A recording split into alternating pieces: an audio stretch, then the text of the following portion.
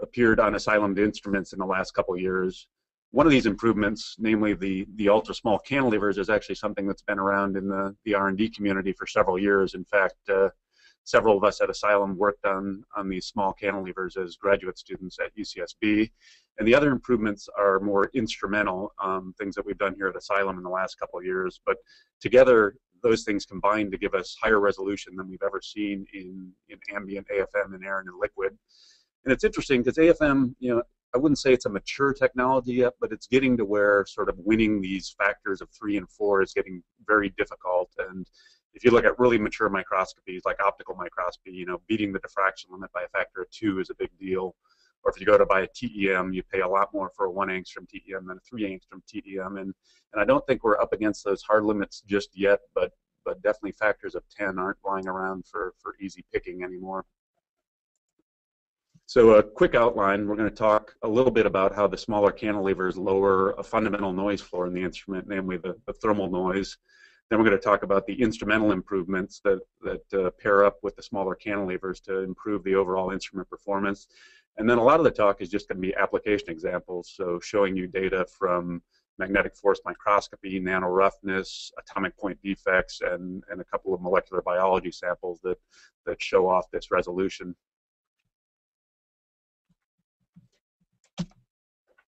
So I thought I'd start with big cantilevers rather than small cantilevers. This is actually the state of cantilevers as I found them when I started in Paul Hansma's lab at UCSB in 1990. At that point, every graduate student was hand building your cantilevers. So the Hansma recipe was to take a very thin wire and bend it into a V, and you can actually see that. You can see that here. You glue that to a substrate, which is over on the right, and then you'd actually blow a glass balloon, just like a glass blower does, and where the balloon would burst, you'd get very thin pieces of glass. You'd take those to the evaporator, metallize them, and then glue that onto the cantilever as a mirror, and then with a mortar and pestle, you'd actually grind up diamond, sort of sort through that to find a sharp one and glue that on the end. And as you can imagine, this whole thing took something on the order of a day to do, so there's some funny stories where every graduate student had their own cantilever, and of course, in the middle of the night when you broke your cantilever, you often went and borrowed somebody else's, and there were a few instances where you broke somebody else's, and fist fights almost ensued in the morning when someone got in and found their cantilever broken. But lucky for me, actually, just the year that I got there, 1990, we actually were getting some prototype cantilevers from Cal Quate's group, and he was fabricating cantilevers a lot like these top ones here out of silicon nitride. And at that point, they didn't have tips, but the nice thing about these is they were really batch fabricated, and you could break them and just grab another one and move on. And this was really, I think, one of the important innovations that allowed AFM to sort of make the leap to a commercial technology. You know, if we were still hand building cantilevers, I don't think that AFM as a industry would be the way it is now. But the interesting thing is really, you know, over the next almost 20 years, the cantilever sizes didn't really change. You know, Cal Quate's first paper had 100 to 500 micron sizes, and that really remained about the same. If you look around at all these pictures here, you can see a lot of different species developed. You have triangular cantilevers, rectangular cantilevers, thicker silicon cantilevers for tapping mode, cantilevers with nanotube tips on them, cantilevers with spheres on them that you can functionalize and do force measurements, but fundamentally the length scales stayed about the same until recently. And what we've done and commercialized is actually shrunk the cantilevers by about another factor of 10. And so this is a SEM image of sort of a standard tapping mode cantilever on the right. It's about 150 microns long, and one of the new small cantilevers that we can actually use in our newest instrument, the Cypher. And you can see that the cantilever is about 10 microns long, and in fact the short cantilever is about the size that the tip of the sort of traditional cantilever is. And so why is smaller better? So it ends up, if you do a pretty decent job building your AFM, one of the fundamental noise sources that you run into is actually the Brownian or the thermal motion of the cantilever. And sort of a simple model that actually works incredibly well really for predicting what's happening in terms of the physics is just to think of a mass on a spring that's in a box, and and there's molecules running around in that box at room temperature. They could be air molecules or they could be water molecules, and those things run into the cantilever, and we actually see that, and we can measure that, and in a lot of instances, that's actually the dominant noise source in your cantilever detection, rather than instrumental noise sources like electronics or laser noise. And what I'm going to show you today is that once you're stuck in an environment, so for example, if you want to make a measurement in water, really the only way to significantly decrease this noise is to make the cantilever smaller. Now, interestingly, when a lot of people talk about thermal noise in the cantilever, they start with something called the equipartition theorem. And if you look at that, it's actually a pretty simple theorem. It just says that if you have a simple spring, you end up with a half kT of energy in the spring. And so this equation here on the left, we actually see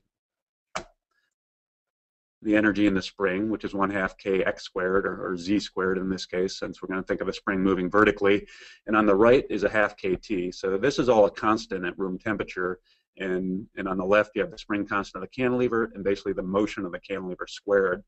Now, if you just sort of simplistically think about this and you solve for both the z noise and the force noise, you get these very simple expressions that really only have one free parameter in them, the spring constant. And so if you just take the equipartition theorem at face value, you might say that, you know, if I want to make the cantilever as quiet as possible in terms of noise, if I want it bouncing around the fewest number of picometers, what I should do is make the spring constant very big, and that will make this number small. And conversely, if I'm interested in force measurements, I should make the spring constant small. And so if you believe that, you know, there's nothing about the size in there, there's nothing about the damping, it would seem to say that the spring constant's the only experimental knob that you can twiddle, but it ends up that that's not the entire story.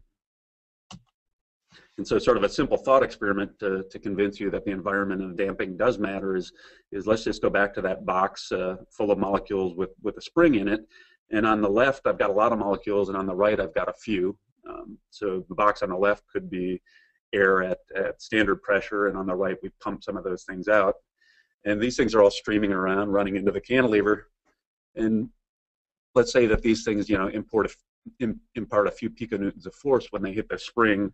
So one thing we can do is we can pick out a molecule, these ones I've colored green and that the arrows are pointing at, and let's call that our signal. You know, at this scale, signal and noise is sort of arbitrary, and so let's say that we want to be able to measure the force of one molecule running into the cantilever. Well, it's clear that the situation on the left is going to be noisier, right?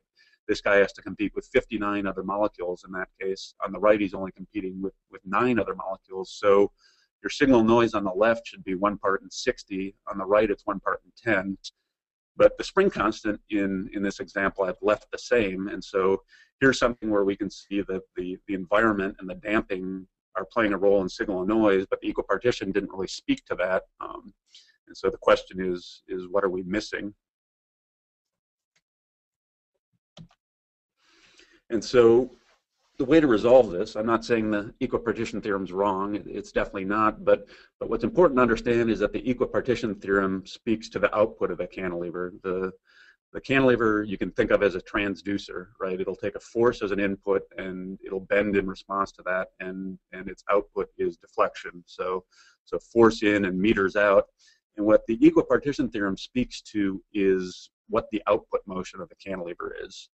And so to understand this a little better, on the right, I've got a graph that sort of shows the flow of forces at the top passing through a transfer function for the cantilever in the middle, and finally giving you the output of the cantilever, the motion in meters at the bottom.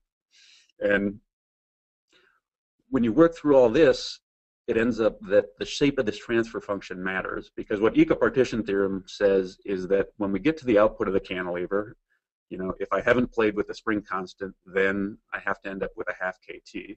And so what I've done here is I've put a few different transfer functions in the middle here to illustrate what happens when you make the cantilever smaller.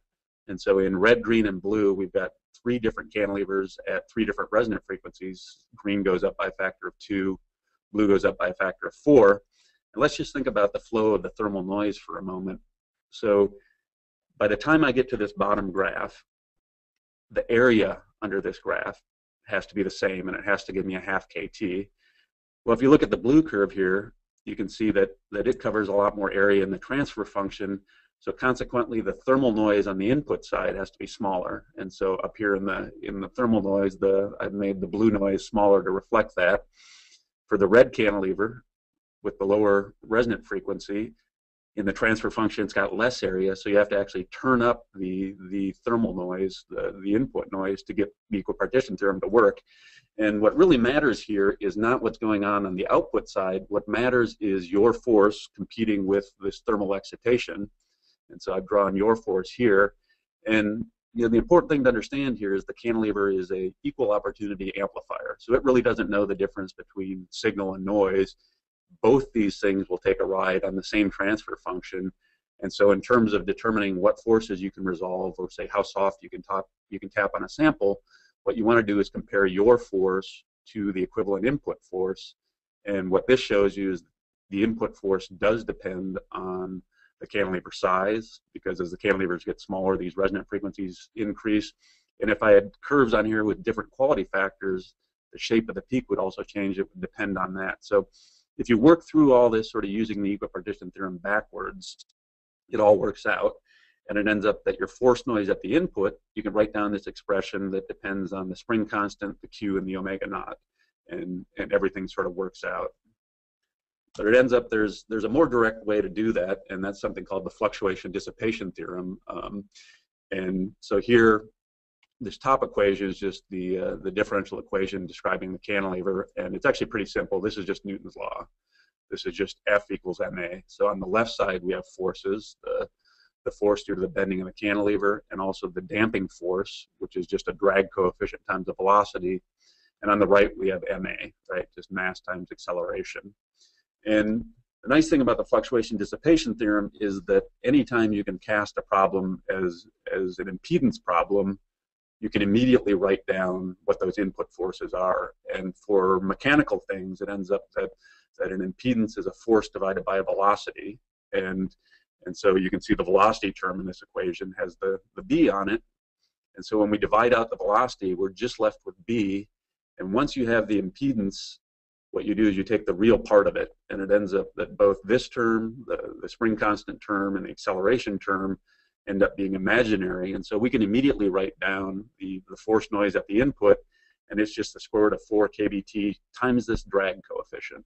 And if you do the math, you get the same answer that I got from the equipartition theorem, but the physics is a lot more clear looking at it this way, because this says, if you just imagine pushing the cantilever through the liquid at some velocity, the B tells you how big the drag force is. And if I have a big object moving through liquid and a small object, the small object has a smaller drag coefficient because the total number of newtons on the small object is going to be smaller. And so this sort of directly gets at the physics. You don't get stuck in these circles sort of thinking about K, Q, and omega naught. And once you see this, it's fairly obvious that as you make the cantilever smaller, the drag coefficient gets smaller, and therefore the cantilever should get less noisy. So it leads to the same conclusion, but more directly. And it's also got a nice analogy to Johnson noise. For those of you that do electronics, if you have an electrical impedance problem, then the real part of that impedance is the resistance, and you get exactly the same expression for the input noise. But let's actually take a look at this in real life. So even if you didn't understand all the physics there, one thing we can do is just take 3 different cantilevers at 3 different sizes and look at what the thermal noise looks like. And so here I've actually got 3 cantilevers that are very similar in spring constant. If you look, the spring constant on all these is right around 4 newtons per meter. And the one on the left is sort of a traditional sort of weaker tapping mode cantilever. So this would often be used for something like MFM. In liquid, it's useful for high resolution tapping mode imaging.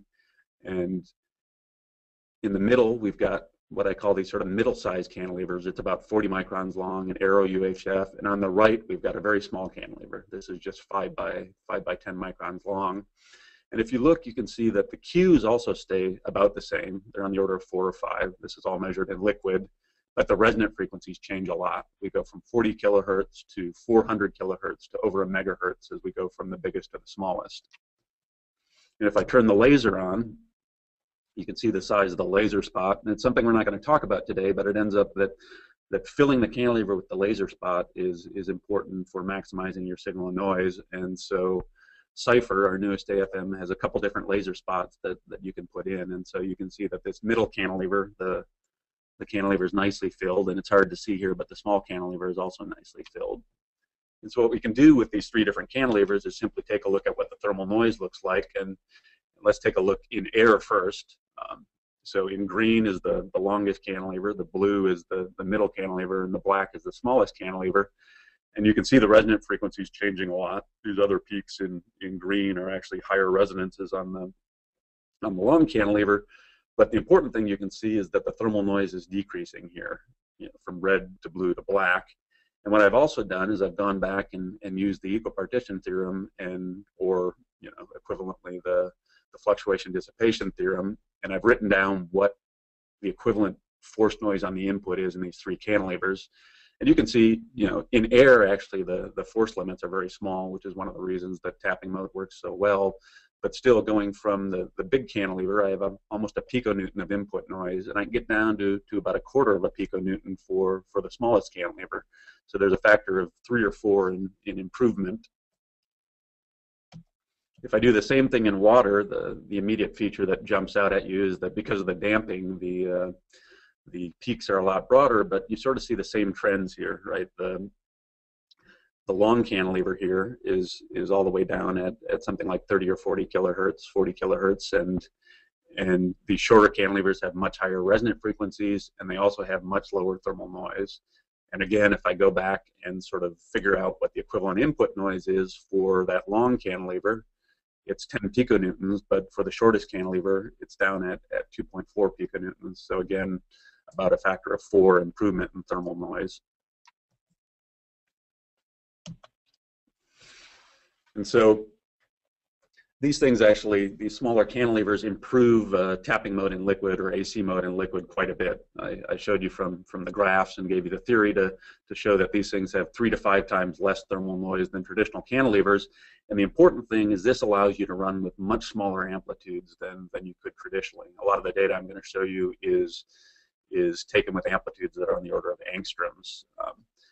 The next point is just sort of a simple one, but it's very important, which is that traditional tapping and liquid levers had a resonant frequency in water as low as 7 kilohertz, and really, if you want to image at a reasonable speed in AFM, you need to get a few pixels per millisecond. If you just think about a 1 hertz image that's 512 by 512, that's 1,000 pixels per second, and that 7 kilohertz resonant frequency is pretty low because for tapping mode in liquid, what you want to be doing is measuring the amplitude and the phase of the cantilever. But if you've only got 7 oscillations per millisecond, that's not a lot of cycles to measure that amplitude and that phase. And so with these new cantilevers, the resonant frequencies pop up to 30 kilohertz to as high as a megahertz, and that makes everything faster and just work better. Another point is that tapping in liquid is inherently insensitive to cantilever drift, because you're basically measuring the amplitude of the cantilever rather than the deflection. So at a rate equal to whatever the resonant frequency is, you're actually measuring the top of the cycle and the bottom of the cycle. And so if the cantilever is bending due to drift in the system, or your lever detection is drifting at all, you're not sensitive to that. In quasi-static modes like contact mode and force curve imaging, you are sensitive to that, and you can try and come up with techniques that compensate for that set point drift, but those things they don't always work all that well, and you often find yourself sort of chasing after that set point. And another important point is that these smaller, stiffer cantilevers have quality factors from 3 to 10, and most traditional tapping and liquid cantilevers were down at about a Q of 1. And when you go through the tapping physics, which we're not going to do, it ends up that quality factor is important for determining how lightly you can tap on a sample. And with these quality factors jumping back up well above 1, it actually brings a lot of lower force benefits, again, compared to quasi-static techniques like contact mode and force curves. So next we're going to move on and take a little look at instrumental noise, because if we made the cantilever quieter, then we want to make some other parts of the instrument quieter to make sure that we can take full advantage of that. And I want to show you that Cypher, which is our newest AFM, is the quietest AFM on the market by several different measures. And here's sort of some relevant noise specs on Cypher. So in the last several years, one trend that has happened is that almost all R&D AFMs are going to closed loop behavior in X and Y. And there's a lot of reasons that this is a good thing. One of the big ones is that with a closed loop system, you can actually zoom in a reasonable fashion. With open loop systems, zooming in was very hard. You'd go to zoom in on an object and you'd miss it. And so ideally, we'd like to run closed loop all the time, but your closed loop is only as quiet as the sensors that are measuring that position. And in Cypher, in all three axes, X, Y, and Z, we've gotten the noise down to about a half an angstrom, and that's average deviation in a 0.1 to 1 kilohertz bandwidth. And this makes a big difference. It sort of means that you can do molecular biology in closed loop without much in the way of noise compromises. For some of the atomic stuff I'm going to show you today, it ends up that even that isn't quiet enough. And so our open loop noise in Cypher is down below 10 picometers in all three axes. It's less than 8 in X and Y, and less than 4 in Z. And those numbers are actually pretty easily achievable with something like a 1 micron scanner. But the nice thing on Cypher is we're actually doing this on a 30 micron scanner. And so if you go back and figure it all out, we're getting about 22-bit behavior out of our DACs. And the nice thing there is that you can have a scanner that's fairly large, so you can hunt down things and zoom in on them, but you also have this very low noise floor. So probably one of the most important quantities that you can measure with AFM is something that we call DC height noise at Asylum, and all manufacturers have something that's sort of similar. At Asylum, the way we measure it is you just take a cantilever, you calibrate the sensitivity of the optical lever, and then you simply park the cantilever on the surface and turn the feedback off, and you sit there and watch. And in an ideal world, you get no motion whatsoever, but you actually get motion because of, say, voltage noise on the z-axis, vibrational noise in the environment getting through, and that extra noise basically determines, what's the smallest height feature that you can resolve. And most AFMs are in the 30 to 40 picometer range. The Cypher spec's 15, and in fact, in reasonable lab environments, we're getting numbers that are more like 5 picometers. And I'm also going to talk a little bit about AC detector noise, which is actually the optical lever noise, which, again, you need to make lower to take advantage of the smaller cantilevers. So just to sort of visualize this stuff, because the interesting thing is, a factor of 4 is really a pretty big deal, but when you're talking about numbers, sometimes it's hard to visualize the difference between 50 picometers and 200. But if you think about real-world situations, a factor of 4 is a lot. Imagine that your body mass is different by a factor of 4, your salary is lower by a factor of 4, the speed limit's a factor of 4 different, and so these are, these things have very real consequences. And one way to visualize this is just to do a little thought experiment for what would happen if we had a 4 nanometer circle. And we wanted to image it, and we did it with 50 picometers of XY noise. I'd get the circle in the middle, and if you did it with 200 picometers of XY noise, which is typical of a lot of the other AFMs out there, you'd see that it's actually compromised the circle a lot. And if we take a look at a couple samples, on the left is bacteriorhodopsin, so this is a protein sample, and it sort of has length scales in it that are typical of those that you find in molecular biology. And you can see its size is about on that 4 nanometer scale. And so with closed loop, we can actually image samples down at this size very nicely with our noise levels. On the right here are some atoms actually taken in open loop, and you can see that there the length scales are such that even that 50 picometers of noise is going to make a difference. We can actually resolve atoms with the closed loop on, but if you really want to push the instrument, you still want to turn this off. So another way to visualize noise in the instrument is to think about what this height noise means. And so this isn't real data. This is actually just some model data where I put in a 3 angstrom step, but I just said, what if that height noise is 30 to 40 picometers instead of 10 picometers? Then you can actually see, oh, I see I have an error here. The 10 picometers is actually the one on the left, and the 35 is the one on the right. But at 35 picometers, you can see that you can still resolve the steps, but they're quite a bit noisier. At 10 picometers, you're resolving the steps with a lot higher fidelity. So again, this factor of 3 or 4 is a lot when you're down at the angstrom scale. Finally, I'm talking about the optical lever noise. And so as we lower the thermal noise, which we saw happens with these small cantilevers, one thing you want to make sure is that you also lower your instrumental noise floors to make sure that thermal noise is still your dominant noise source. And we actually use an RF modulation technique that was perfected by Takeshi Fukuma, who's now a professor at Kanazawa. And doing this, we can achieve noise floors that are down around 10 femtometers per root hertz. So this is actually one of these very small cantilevers in air. It's almost 4 megahertz. It's pretty stiff. It's about 50 newtons per meter. But you can see that the thermal noise still sticks out of the noise floor by something like a factor of 6. And so by getting this noise floor down, we make sure that we can take advantage of these smaller cantilevers. And when you think about this number, it's pretty amazing, you know, because this basically says that if you could average for a second, your resolution goes into the femtometer range, and a femtometer is now a size that's typical of a nucleus rather than an atom. And again, remember, you know, these factors of 1,000 are real. You know, I think the analogy is if an atom is a baseball stadium, then the nucleus is the size of a baseball. So this is actually a pretty amazing noise floor. So let's put those two things together, the smaller cantilevers and the instrumental improvements, and take a look at what we can do.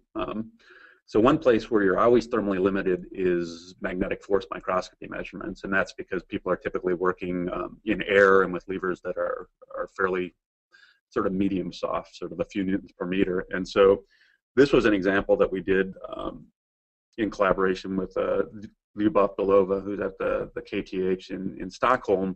And what we did is we took a traditional tapping mode, or MFM lever rather, which is 240 microns long, has a resonant frequency of about 70 kilohertz, a spring constant of about 2 newtons per meter. And we took one of these small cantilevers, which is 5 microns wide, 10 microns long, sort of similar spring constant, but up at 2.1 megahertz. And what Luba did is actually grow in a fib. She grew cobalt tips on the end of these. And the nice thing here is that you can actually grow a tip that has exactly the same magnetic volume and very similar magnetic moments, so you can make direct comparisons. And we went and measured MFM on this is a modern hard drive, so this is a hard drive we bought within the last year that's 2 terabytes perpendicular recording media. And we imaged this under the same conditions with both these cantilevers, and you can actually see the improvement in signal noise. If you look at some of these bit transitions here on the right, we're resolving them with the small cantilever, but they're blurred out with the big cantilever. So this is something where that factor of 3 and 3 to 4 in thermal noise just comes in immediately and helps. Now, we're not going to be talking much about this today, but one of the other benefits that these small cantilevers have is that they're much, much faster. A traditional cantilever in air has something on the order of a kilohertz of bandwidth when you run at resonance. These are more like 10. And so another nice thing is that you can image much, much faster. So this is that same hard drive imaged in lift mode or nap mode, and that's done at a 20 hertz scan rate. So it also speeds things up by quite a bit.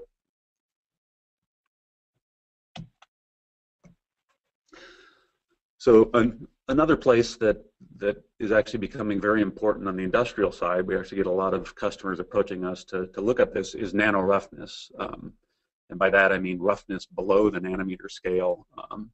And one of the places it's important is actually in data storage. So that hard drive I just showed you,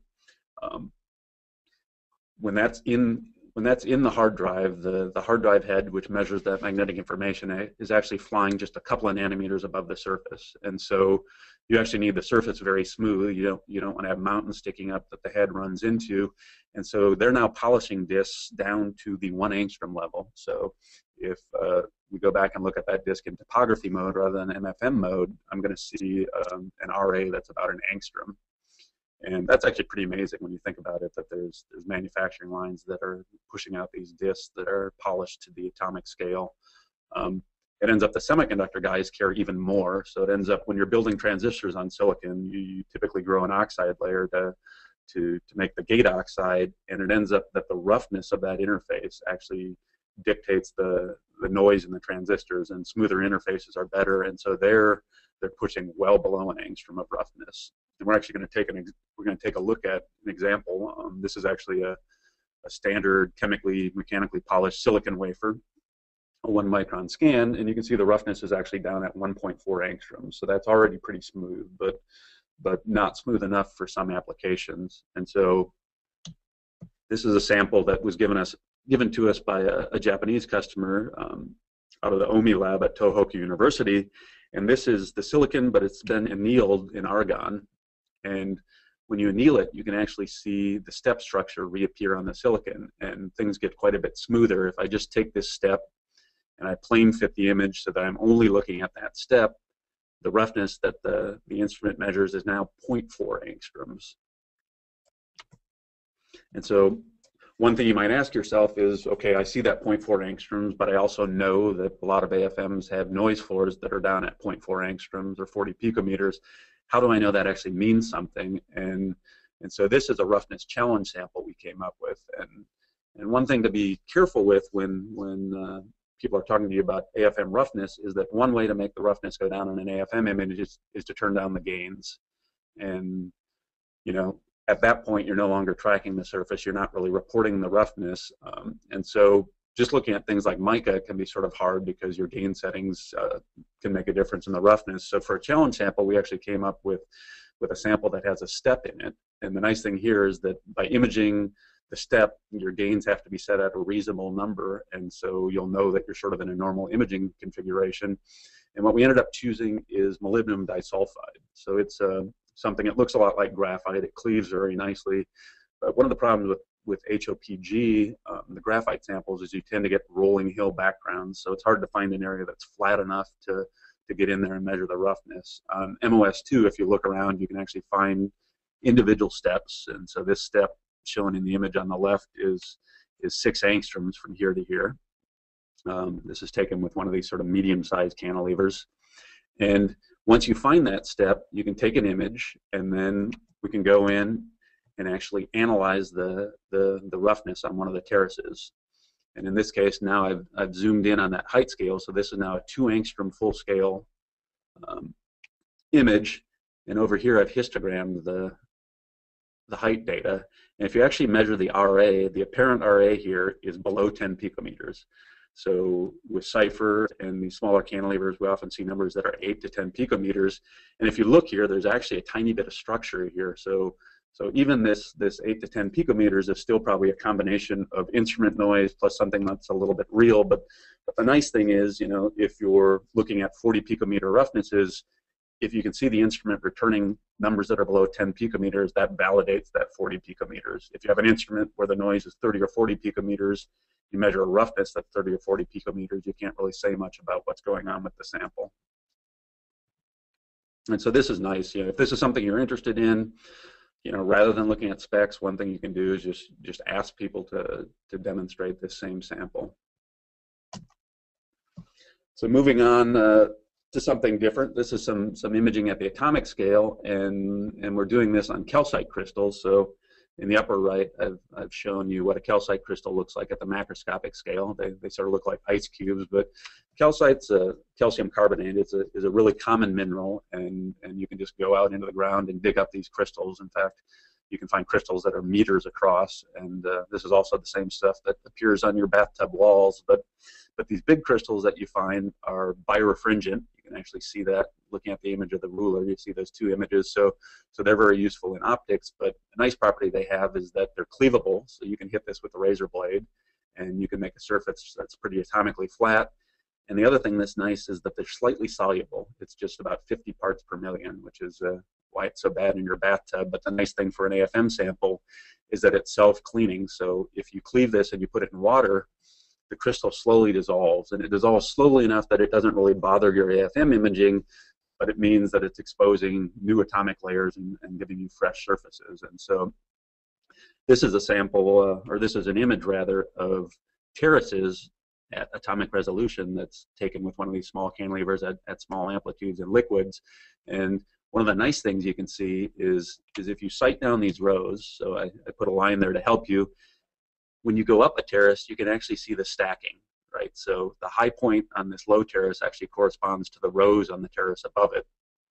And if we go in and take a look at what the atomic structure of calcite looks like, this will all make sense. And so this is what calcite looks like looking at the cleavage plane from the side. And so calcite would be it's an ionic crystal, and it would be a simple crystal. You know, it would be something like sodium chloride, except for the fact that instead of just atoms, one of the members is actually a small molecule. So in green, we have the calciums, And in gray and red, we have the carbonates, and the carbonates are a small molecule with 3 spokes. You can think of it like a bicycle wheel, and the fact that you have to pack these into the crystal makes the structure a little more complicated than something like sodium chloride, but you still have these alternating rows of positive and negative charges, and you can see that the carbonates sit in the crystal at a 45-degree angle. And over here, looking down, again, from the side of the cleavage plane, but from the other axis, you can actually see that we see 6 spokes, and the reason is when you sight down that axis, every other carbonate is actually twisted differently. But if I put this line here, this stacking is actually what we were seeing in the previous image. When you go up a terrace, then you go from being on a calcium to a carbonate, and that was actually clear in the previous image. So if we look down on the cleavage plane, so this is now what the AFM tip sees, you can see this, again, what would be a fairly simple lattice except for these carbonates. So this is 4 by 5 angstroms, and that would be the unit cell, except as we walk along this axis, you can actually see that the carbonates are twisting back and forth, like I said. So that actually makes the unit cell 8 by 5 angstroms, because you have to include 2 of these carbonates to get through there. But if we ask ourselves, what we might see with the AFM, these are the oxygen atoms, and these are what stick up the highest, and so we might expect to see oxygen atoms, and if we were seeing that, we'd expect to see some zigzag in the rows in XY, and we'd expect to see all these rows at the same height. And so here's an image on calcite. This is actually some iron-rich calcite, and the interesting thing here is that when we started looking at this, we realized that we could see point defects, and there's been some point defect in liquid and air resolution in AFM, but for the most part it's been in UHV, and so this was something that was very exciting. I think these are the clearest point defects that have ever been seen in air or in liquid, but there's a couple interesting features here. One is that you sort of see this every other row appearance as you go down some of these images, and that's something that we don't expect based on that oxygen structure that I just told you about. We expect all those oxygens to be at the same Z level. But if you just look here, you can see there's a little drift between the images, but if you just let your eye sort of follow these defects, you can see that they repeat in both images. And so if we zoom in, we can see these defects a little more clearly, so we see things that actually look like single vacancies, and at other times we see things that look like add atoms sitting on top of the lattice. And so one question is, where's the contrast coming from? It didn't look like it was consistent with just imaging the upper oxygens, but from some work I did in grad school, we actually know that the calcite crystal is strongly hydrated. So if you just take an AFM cantilever of a few newtons per meter and you park it close to the surface, and you look at the thermal noise, the cantilever actually jumps up and down. So this is a 2 angstrom scale bar. And if you look at a force curve, you can take this jumping and you can turn it into a probability plot. So this is just a simple force curve here, but what I've done is I've colored the image according to the probability of finding the cantilever at a certain location, and you can clearly see that there's a couple layers above the surface. And so your picture for this should be that at the hard crystal boundary, as the waters start stacking up, the first couple layers end up having to be ordered simply by the presence of its wall. But one thing I never understood is that these layers ended up being on the order of an angstrom, right? Angstrom to an angstrom and a half, if you look at that spacing. And that didn't make a lot of sense because a water molecule is bigger than that. But it ends up that a lot of geologists are still studying the calcite-water interface because calcite's a pretty important mineral in a lot of geological systems. For example, in pH in groundwater, it's important.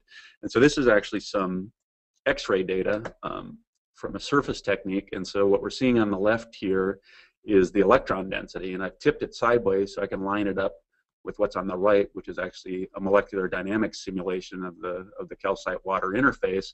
And you can see that the X-ray data shows that if I look at this bottom layer of the sample here, you can actually see the electron density from the calciums and the carbons and also the oxygens above. If I move up to the last layer of the crystal, I can see there's some relaxation. These peaks get a little bit broader, and the molecular dynamics guys say that they expect the carbonates to start twisting a little bit, and you can see that. But then right above here, in the electron density data, there's 2 peaks before you get into the bulk water, and the molecular dynamics guys agree that there should be ordered water that are the first two layers of the water should be strongly ordered. And what's interesting is they also think that the water should be offset, and this explains that sort of angstrom scale, the angstrom scale jumps that we saw in the force curves. The waters aren't directly on top of each other, so you can actually see layering at something that's less than a water molecule. And so if we look at what that looks like from the top, here's the calcite lattice, again, looking down on the cleavage plane, and in the green and the blue is where they expect the waters to be. So you can see that one layer coordinates with the calciums, and the next layer up is coordinated with the carbonates more closely. And so with that in mind, we went back and looked, and one thing we see a lot is that the contrast changes while we're imaging. So this is a height image, and we did nothing. There's no change in the set point, and just during the course of the image, the height and the phase changed a lot. And if we actually go back and look at what the apparent height did during this region where the phase contrast changed a lot, it actually looks like the height crystal appeared to grow about an angstrom. Now in reality, what we think happened here is the cantilever jumped up to the next hydration layer about an angstrom higher, and suddenly the contrast changed. And so we think we're actually imaging in those hydration layers, and then the point defects become interesting because probably what's happening is in that iron-rich calcite, so you can get iron substitutions.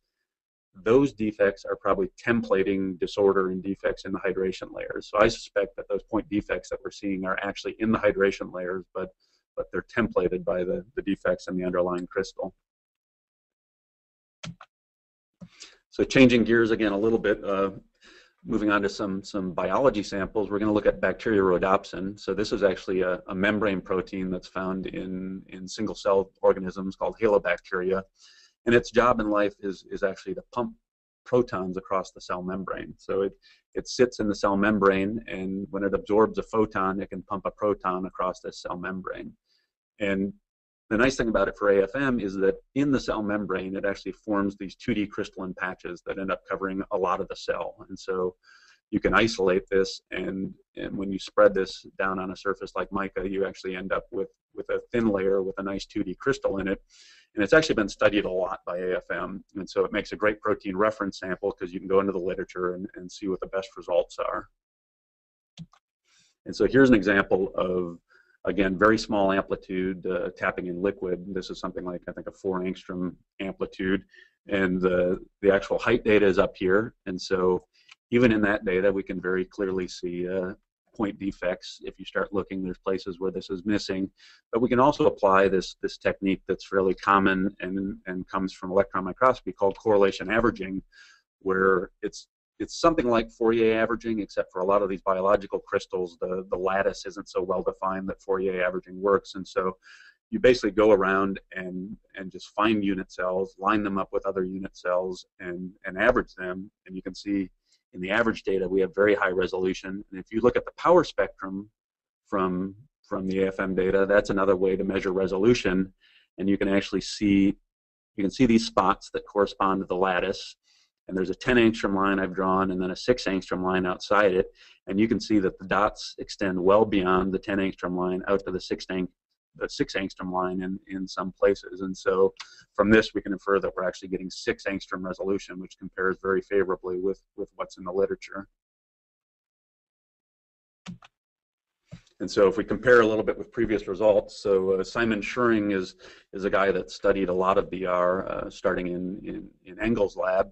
And so some results on the right here are from a 2002 paper. And there he found, this was done in contact mode, he found that when he imaged at low force, he just saw the 3 subunits. But at higher force, around 200 piconewtons, there was actually a conformational change. And suddenly he could see 3 units of 3. And so one thing that's nice here is that this is sort of a biological force sensor, right? We can tell if we're imaging with low force if we just see the 3 subunits. If we go to higher forces, which we generally don't want to do, we'll see this conformational change. And if we look at our correlation average, we can see that we're seeing just the 3 subunits. And so from that, we can actually infer that we're applying forces that are 100 piconewtons or less. You know, in reality, we actually think they're quite a bit smaller than that, down probably at the 10 piconewton level.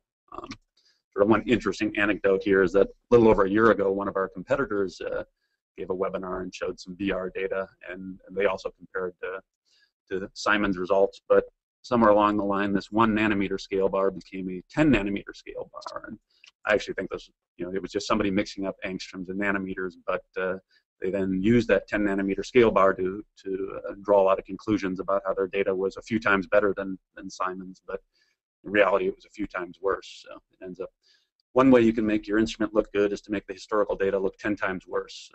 We sort of like building better instruments, but that's just us. And so we can also look at dynamics, and so this is actually a movie taken on BR, again, small cantilevers, small amplitudes. And what's nice here, this isn't amazingly fast. It's, I think, about a minute per image. But you can see these point defects jumping around. And you can see them move and disappear and reappear. And what's really interesting is if you look at these clouds that are moving around, you can actually see structure in the clouds. So if you look at those white areas that are bouncing around, within those areas, you actually see high spots that correspond to the lattice underneath. And so we actually think this is loose BR that's moving around on the top of the membrane. And a nice thing, imaging BR just in the lattice itself is hard enough, but here we're actually getting molecular resolution on loosely bound BR that's moving around on the top of the lattice. And so this is something that definitely shows off how low force this imaging technique is. And the other nice thing is that this is fairly routine. So imaging BR in contact mode, like I said, you're often chasing the set point. We find in AC mode, things are a lot easier. You pick your set point and you don't have to play around with it a lot. But this is a really nice result. If you actually sit here and stare at this for a while, it even looks like it's possible that as these clouds move over and more defects appear, that the clouds get a little bigger and a little smaller. So I think with a little more work, you actually might be able to correlate the clouds and the defects. And so moving on to the last result, so taking a look at what is really probably the classic molecule in molecular biology, which is the DNA double helix. And just to sort of remind people of what the structure is, it looks like a spiral staircase. The periodicity is about 34 angstroms, although that actually comes from X-ray data of DNA fibers. And one interesting thing was I just sort of poked around the literature and I realized people are still arguing a little bit about what this looks like in liquid when the DNA is totally loose. And I mean, the arguments are small. It's an angstrom here, an angstrom there, but it's important to remember that this structure does come from X-ray data.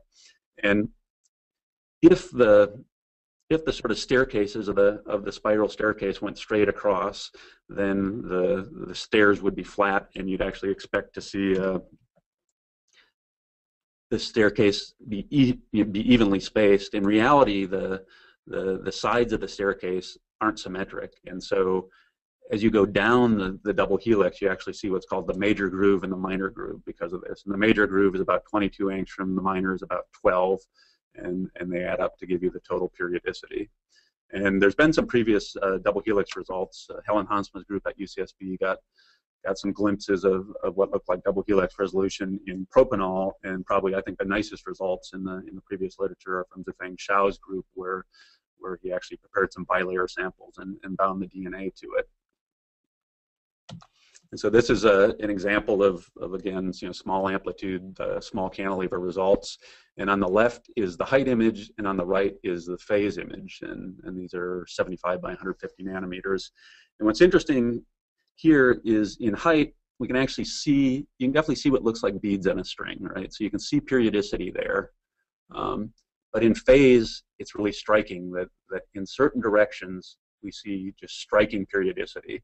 And if we take a line section down that and I look at the phase, I put lines on the graph that are spaced 36 angstroms apart to guide your eye. You can see there's very nice periodicity.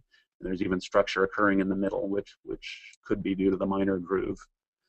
In height, it's not as clear. That's the same section. And so one interesting thing we see is depending on the tip, sometimes we get better resolution in height, sometimes we get better resolution in phase. In this particular instance, I suspect that the tip shape was such that it fit into the grooves along a certain direction, and that changed the dissipation, and that's why we're getting such nice contrast in phase. But the important thing is we're seeing this fairly regularly, and the periodicities are always what we expect within a few angstroms. And then the last result is a result which is actually on AP mica. I should have mentioned the previous one was actually done in a nickel buffer, and one of the nice things here is that on AP mica we're actually imaging simply in tris, so we're back in a physiological buffer. Some people worry that the divalent cations that are part of the normal DNA prep, aren't physiological and are going to cause problems for some experiments. This is now a physiological environment, and here you can see that the situation is swapped. In height, you can very clearly see the helix periodicity, and if we run down a line, there's probably too much DNA on this sample and that it's lying on top of itself, but as we run down this line, the height goes up hills and down hills, but again, I put these blue lines on the graph at 35 angstroms to guide your eye. You can see there's very clear periodicity there, and it's right at the level that we expect. And in phase, you can see the periodicity, but it's not as clear. And so with these things, tip shape all the way down to the atomic scale matters, and we think that's some of what's driving this resolution appearing in height mode versus the phase. So to wrap up here, I hope I've convinced you that the smaller cantilevers improve your thermal noise limit, and that when you combine those with instrumental improvements, the entire instrument performance improves, again, by something like, I think, a factor of 3 to 5. And again, with this stuff, looking at numbers is one thing, but the reason that we're so data-centric at Asylum is one easy way to compare AFMs is simply take a look at the data. And this is just where you can actually see it for yourself. We're going to be at the Biophysical Society meeting next week, and also at APS. So if you want to see the instrument, come by and take a look. So that concludes the presentation part. Roger Prooks, who's another co-founder and president of Asylum, has been sorting through some questions, and so we're gonna run through some of these questions, and you can hang around and listen to them, or if you're leaving us, thanks for being with us. Thanks very much, Jason. The first question is about the drag coefficient. Is B, the drag coefficient, easy to estimate from cantilever parameters? So could I look at a cantilever and predict the noise levels? Yeah, so it ends up there. The easiest way to do that is just to take the thermal noise, fit it with that simple harmonic oscillator response, and from those parameters that you can measure from the thermal noise, the B drops right out. And once you have that B, you can run through those equations and directly estimate what those input force noise values are. Okay. Next question. Can I use small cantilevers in any AFM? So as I said, there's sort of medium-sized cantilevers and small-sized cantilevers, and so most AFMs, the spot size ends up being something on the order of 40 microns, and for standard AFMs. And so some of the middle-sized ones can sort of fit on a standard AFM, but just barely. But for the smaller middle ones and the very small ones, you do need a specialized AFM. And so Cypher is one of those, and we're actually happy to see that some other competitors out there have jumped on the bandwagon, and so there are some other instruments out there now that can do that as well.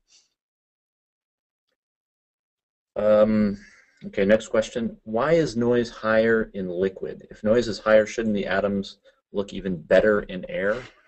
Why are there no why haven't you shown any single atomic defects in air? Yeah, that's actually a really good question, and it ends up that it's true. The equivalent input noise is smaller in air, but the big problem in air is just that surfaces are always coated with a layer of water, or if they're hydrophobic, probably a layer of oil from contaminants in the air, and that makes it very small to run, or makes it very hard to run at these very small amplitudes. So the noise levels are there, but the physics is against you in air. Okay. Next question. You showed 14 femtometers if you average for a second, but that's not the whole story. Drift will affect the measurements over a second. What is the real limit when drift is included? Yeah, that's actually a really good question, and it is important to realize that, from a mathematical standpoint, you can always make things quieter by just averaging more and more. But if things are moving around, then what you're averaging is actually a changing signal. And so, your question is really complicated because it depends on what you want to measure, and so it depends on what sort of drift you're talking about. And so I think the best thing to do there is just, find something that's close to what you want to do, like the atoms or the molecular biology stuff, and take a look at the data. Okay. Were the MFM images you shown taken in nap or lift mode or in dual AC mode? So those were all done in nap or lift mode, and yeah, the same conditions. So we tried to get exactly the same closest approach distance and the same imaging parameters. Okay. There's a question now about nano roughness. Do you have a nano roughness standard? The MOS2 seems to work well. Yeah, and so we actually looked around a little bit. It's interesting. It's harder than you think to find a sample that has atomic steps in air that's really smooth. For example, the calcite, when you cleave it, over the course of several minutes, the surface starts reconstructing. And so a lot of surfaces, they don't like being exposed like that, and they reconstruct. And so the MOS2 is nice in that it's a low energy surface. It's hydrophobic, and when you cleave it, it stays clean for a while. And so that's what we took as a nano roughness standard, and that's just something we adopted. But I think it would probably make a pretty good standard. We've also fooled around some with things like steps on Sapphire. There, since the samples aren't cleavable, cleaning them gets to be a real challenge. So yeah, I think MOS2 is a nice standard. Okay. How do you calibrate Z? Can you expect accuracy down to 1 angstrom, as in your ordered water example? Yeah, so the Z sensor we actually calibrate at the factory with an interferometer, and if you actually look at the nonlinearities, the numbers are pretty amazingly small, something like a 0.1% or smaller. And so, yeah, I think you're going to expect accuracy down to sub-angstrom, and if that's something that you really care about, for example, you can look at HF etched mica. That's sort of God's gift to Z calibration, because it ends up the steps are 1.001 nanometers tall. And so if that's something you really care about, you can take a look at the etched mica, make sure you're getting the right answer, and then move on to the measurement that you want to make. Okay, a couple of questions about the bacteriorhodopsin. Could defect motion in the BR come from the tip pushing the molecules around? Yeah, that's entirely possible, and it's one of those things that that you just have to, look at several of these movies and look for effects that correlate with tip motion. And another thing you can do is stop imaging for a little bit, and Roger's screwing around with my mouse. You can stop imaging for a little bit and see if the defects are still moving. But with all AFM measurements, it's a mechanical measurement, so it's always something that you need to worry about. Okay. What was the time per image in the BR? So those were about a minute per image, so it wasn't blazingly fast. Let's see.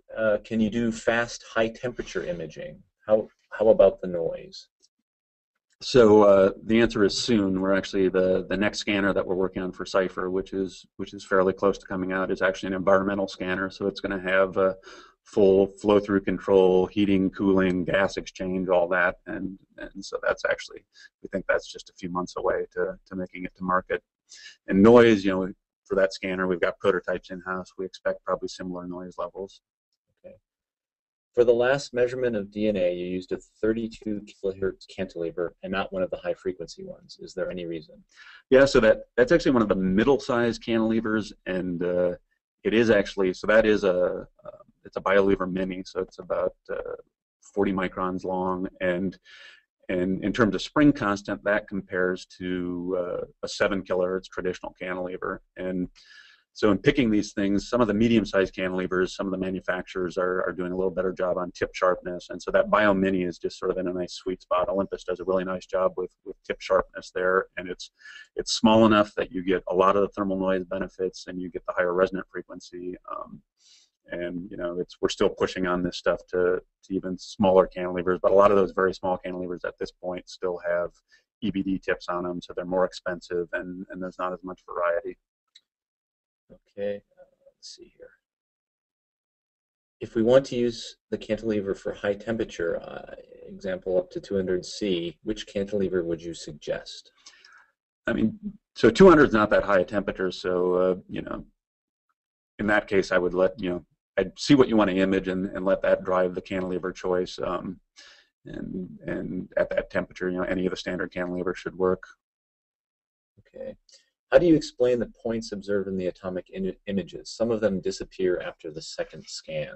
Yeah, if you watch that stuff carefully, what's interesting is if you look at movies of that stuff, I only showed a couple images, but wherever there's a defect, there's always a feature of some sort that remains. And like I said, my picture there is that we're not directly seeing the defects in the crystal. We're seeing the defects.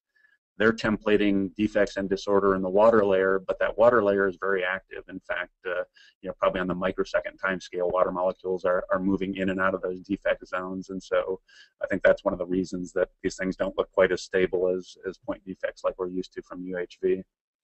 Okay.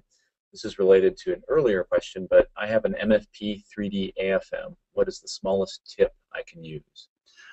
So the 3D can reach into a lot of those sort of middle-sized cantilevers. Definitely 60 micron cantilevers are fine. 40 starts to be pushing it, but you can use them with a little bit of loss of some. Okay.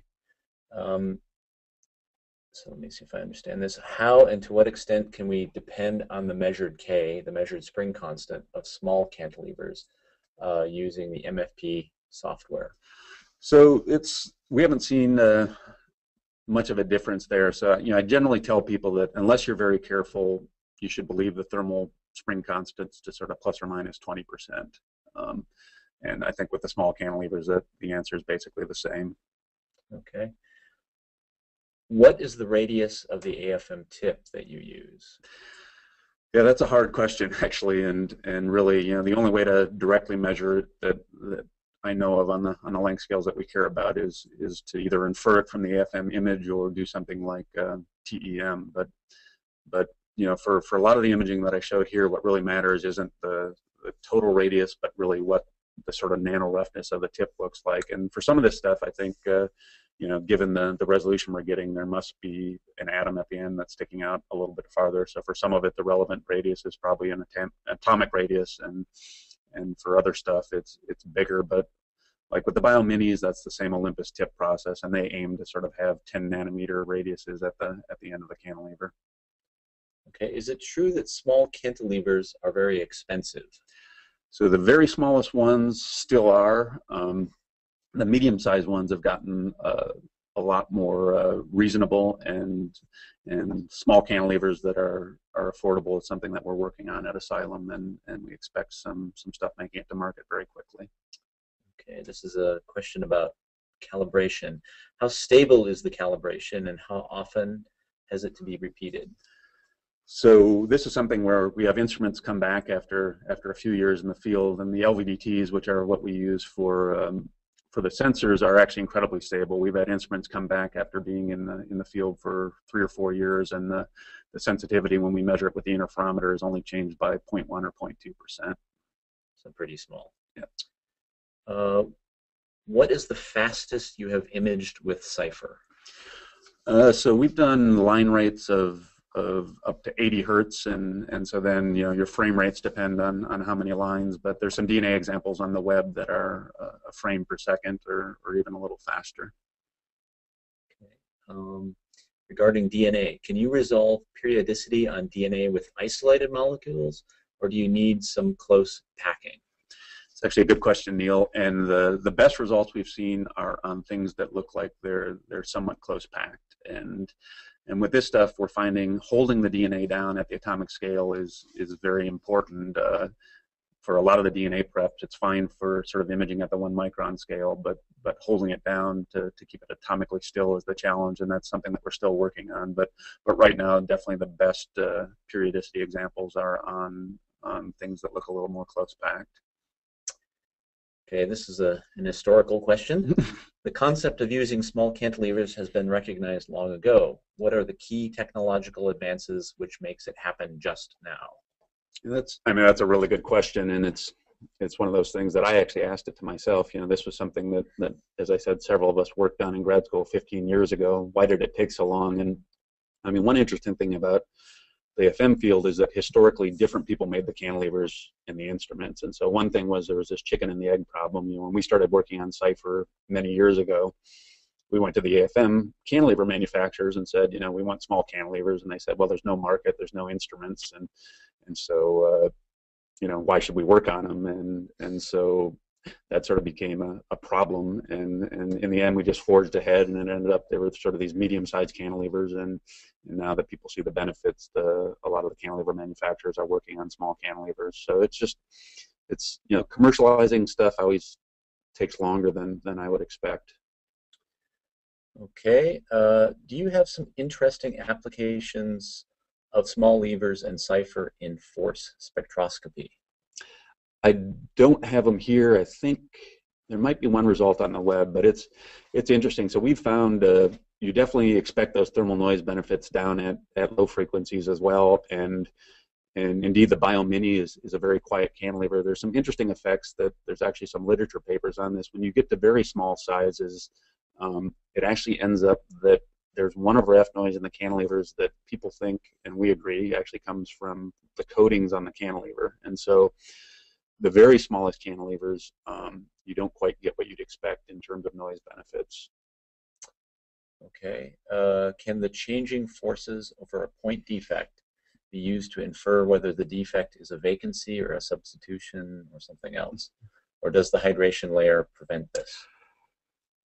Yeah, that's a good question, and it's something we need to fool around with a little bit more. And now that we sort of have this theory, we can, we're trying to start to assign contrast based on the layers that we think we're in. But one question is whether you can, whether you have enough force that you can knock all the water out of the way and even get to the crystal.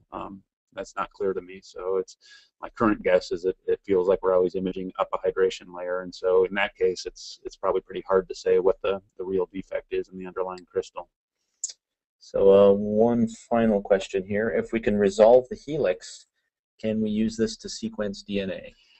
So that's been a dream of people for a long time, and it ends up that you got about another factor of 10 to go. So there's about 10 base pairs per helix pitch. So we're getting close, but it's also hard because the base pairs are sort of locked up inside the helix. So you have to go to probably single-stranded DNA, and it's something people have worked on a long time. And I actually think there's actually some pretty amazing sequencing technologies that are based on optical methods now that have taken off, and I'd be, never predict the future, but I'd be surprised if sequencing by AFM ever ends up being important. Okay, I think that's it for the questions. If you missed any portion of this webinar, you can view the archive version later on using the same link you just used to log in. All right, thanks everybody.